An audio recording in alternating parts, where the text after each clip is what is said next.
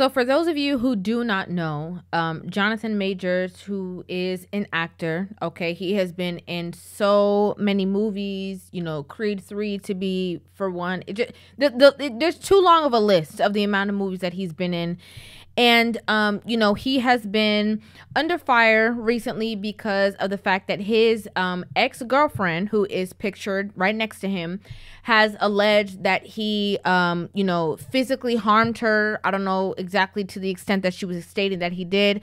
But right now, while they're in trial, there are different pieces that are starting to come to the forefront of actually what, you know, was really going on within the realm of the relationship. So in this video, you guys are going to hear the audio that has been released in court about a certain altercation that the two of them had where, you know, his ex-girlfriend at the time was trying to basically paint the narrative that he was controlling, that he was, you know, narcissistic, that he was just a lot of the things that, you know, basically just trying to diminish his character, right? To say that he's not a good person, he's not a good human being, because she alleged, again, that he physically harmed her, only for everything to turn around and for police to actually arrest her because of the evidence that they found that it was actually her who was the aggressor. So I want you guys to hear this audio, and then I'm going to give you guys my feedback on it as well.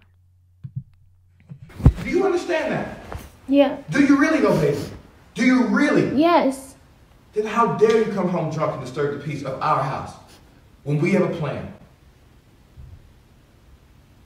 I would like to get to the point where your friends know what job I'm on and go, I think Grace is gonna be out of commission.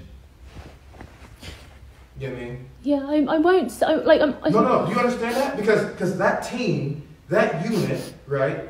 Grace has to be in a certain mindset to support Coretta Scott King. You know who that is? That's Martin Luther King's wife. Michelle Obama, Barack Obama's wife. I know, I'm not, I shouldn't have gone out. I'm No, sorry. let me just lay it out for you, right? If I'm just going to say this. So I'm going to pause it right here, and then I'm going to play the rest of the audio, but I just wanted to give my feedback on this first portion of the conversation. First of all, if you are getting into some kind of disagreement with your spouse, my first initial thoughts when I heard this audio is, when did you have time to pull out a phone and why? Like, was this something that you were recording to put in your back pocket, hoping that you'd be able to use it against him somehow? Is this something that you would do, like when you guys would get into a disagreement, you would record the audio so you could send to everybody else and say, see, listen how crazy he is. And you're only playing the snippets of certain conversations to make yourself look a certain light? To make you look like this defenseless, you know, wounded bird that just got into a certain situation and, oh my gosh, you just need coddling and consoling? Because that's what it seems like. Because to me, based off of the first part of this conversation that I'm hearing, this sounds like a very regular conversation to be had. And it basically shows the state of mind that you were in. This man, you know, he sounds very logical. Okay, he's standing there very bold-faced, and he said very clearly, how dare you walk up into my home, our home, disturbing our peace of our home because you are so drunk and intoxicated. How dare you? The two of us are on a mission. We have goals. We have plans. You are representing me when you go outside and you come inside acting a fool. That's not going to fly here. You know, and I don't understand why she played this or why she put this. And she says, she tried to say, oh, you know, he tried to tell me that I need to be like Coretta Scott King and Martin Luther King, you know, Martin Luther King's wife and Michelle Obama. And, you know, he's trying to make me to be somebody else. And, you know, there were a lot of black women who were taking that and run with it just because of, you know, this woman's skin color. But the way that you know, from my viewpoint, he is just referencing women who he feels that were standing in a great, you know, a great role, representing their man to their best ability, great support system. These women who were standing there with dignity, pride, self-respect, honorable women that he can think of off the top of his head to say, you know, these are great men who were in a certain position and their women had no problem falling in line. What's the problem with you? I don't believe that he was looking at this woman telling her, you know, you need to be like a black woman. I don't think that's what he was getting at. I think he was saying you need to take a page out of somebody's book. I can only reference the two people that first come to my mind, but you need to stand into a place that you can understand that if there is going to be a great man, who is going to be the balance for that man? And whatever woman is the balance for a man who is great, or a man who is called to do a lot of things, or a man who is of a certain level, you need to find out what those traits are and mirror them. Because that's what I'm expecting of you. I'm expecting a spouse that can be the proper balance for me. I'm expecting a spouse that's going to be able to support me, that is going to be able to represent me well, that I'm not going to have to check about coming in drunk in the middle of the night. That's what I'm expecting of you. To me, this sounds like a man who is laying down the law. You can either get with it or get lost, but this is what it is. This is what I stand for. This is my standard. And what does she do? She's sniffling,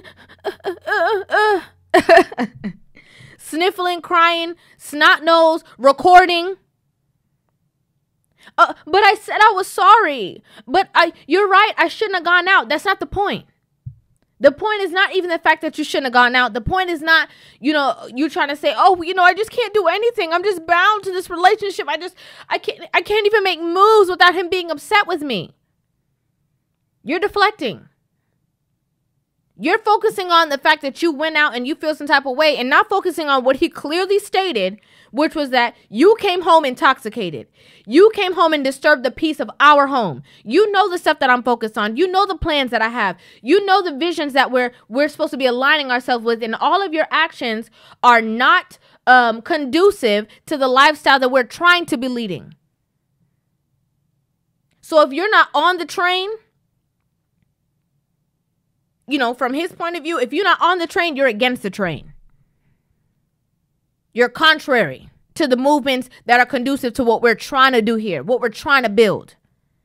And I'm going to call you out about that.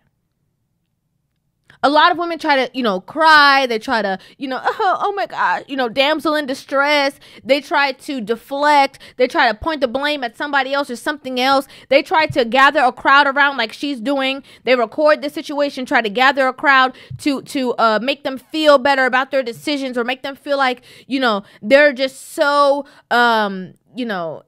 needy. Oh, I just can't believe he made me feel so bad. I just can't believe he's doing this to me. I'm right? I'm not the person that's wrong, right? It's not me who has a problem. It's him, right?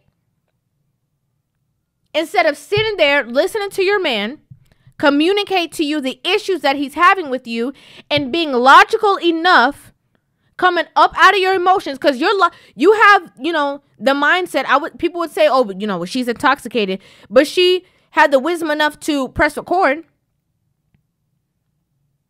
So if that's the case, you should have the wisdom enough to sit there and listen and say, okay, babe, I understand what you're saying. I understand where you're coming from. You're right. I went out. I got intoxicated. I didn't know my limit. I'm tripping. That's messed up.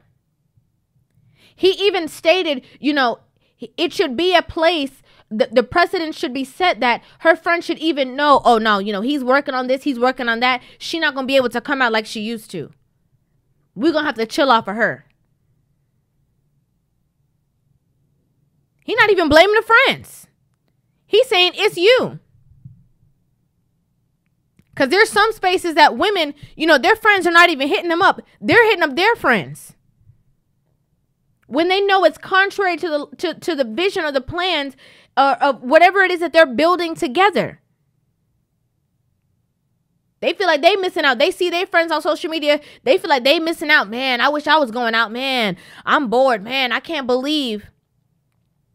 So if you can't align yourself with the vision, if you can't take heed or follow the leadership skills of the man who is leading you, then you're going to have to keep it pushing.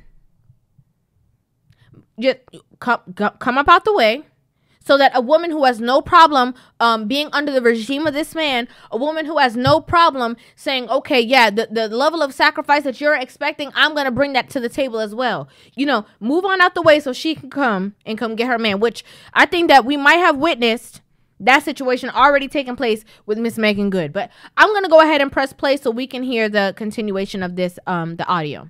My temper, my trauma, blah, all that said. Right? And I'm not saying I'm a great man. A great man.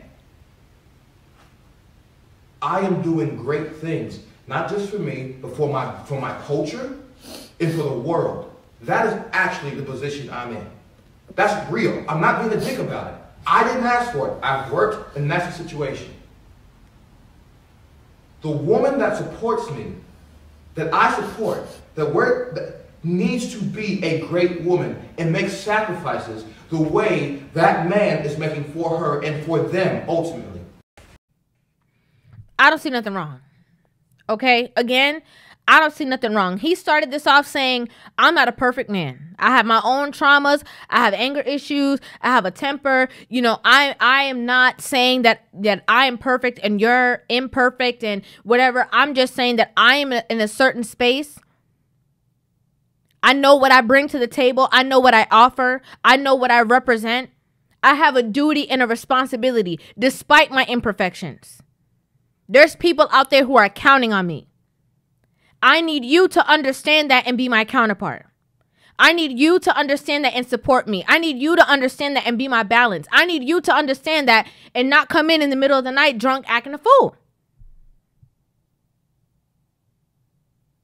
To me, it seems like all he was asking for is a level of understanding in this conversation.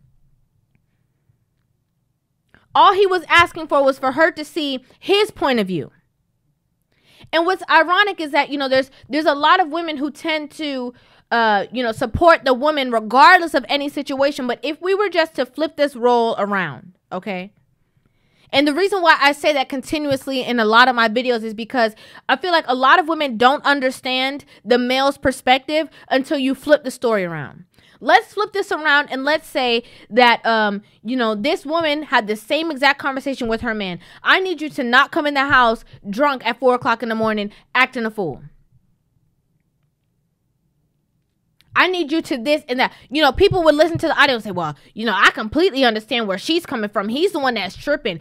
Oh, he tried it. Why is he recording her? That's narcissistic. That's this, that's that. They would have all the fuel to completely understand and comprehend all the wrongdoings of the man in this party if the man was in the position of this woman. But when we flip it around, all of a sudden they'd be like, well, that's your fault. You shouldn't have picked her. Oh, well, you knew who she was when you got with her. Completely alluding to the fact that, people change. People show you their representative. They show you the best version of themselves. And then all of a sudden, when they feel like they got you, then the real them comes forward, and sometimes it does not align with everything that is, attached to the things that you're doing. Sometimes you are growing, and the people who are supposed to be growing alongside with you, they out there trying to be willing to do, they still trying to be outside. We have to be honest about this. This is bigger than just, because she's not this kind of woman, she's not that kind of woman. That's why I have the certain conversations that I have on my platform. Yes, there are certain times that I am talking to just us. And I make that very clear when I'm talking to just us. But across the board, women as a whole are tripping. Women as a whole have this, I got to do bad all by myself mentality. This whole, the culture, especially here in the West, it's a free-for-all. So much so that people who are in other countries are taking, a page out of the Women Over Here's book and getting themselves into major issues and problems. Because we have this whole, do what you got to do. You don't need no man. Men are beneath you. You're better than a man. You're greater than a man. You can challenge a man. They going overseas on vacation from here and getting locked up because they feel like our rules over here and the way that women are able to dodge certain consequences over here is supposed to be, you know, that's supposed to last when they go overseas somewhere. And they found out the hard way that that is not true. I think it's so shameful and distasteful that, you know, in this situation that this woman has tried to, you know, diminish his character. She said so many things, and just to see it unfold and to see how, you know, this is very similar to the Johnny Depp situation, where the woman is just out there and saying all these allegations and relying on the fact that she's a woman, that it'd be able to work for her and her benefit, and seeing it unfold that the actual evidence is saying otherwise is very interesting to me. It's very interesting. You have people who, you know, have called this man every name in the book based off of her allegations that we have seen turn out to not be true. It's very distasteful. And again, this is not even a man who is saying that he's without spot, that he's perfect. He has literally named his faults. He said he has his own traumas. He has his own problems. He's not saying that he, you know, is above anybody. But he is in a certain position, and he takes it serious. He has responsibility that he's trying to live up to. And all he's asking for is some understanding and balance and compromise from her end. I don't see nothing wrong with it. I don't. I think a lot of people, when they start to, you know, go into the, you know, the Coretta Scott King and the Michelle Obama comments and the this and that, to me, that's just all deflection. Because we all understand what he's saying. And if he would have named, you know, some other women who were not black women, then black women would still be upset and say, oh, well, you see, how could he name those women and not name black? So it's like you can't please everybody. And again, this is a conversation that he is in the comfort of his own home talking to this woman, his woman. This is my opinion. Okay, this is my opinion. I would like to know what you guys think about this in the comment section down below. I would love to hear you guys' thoughts on this video.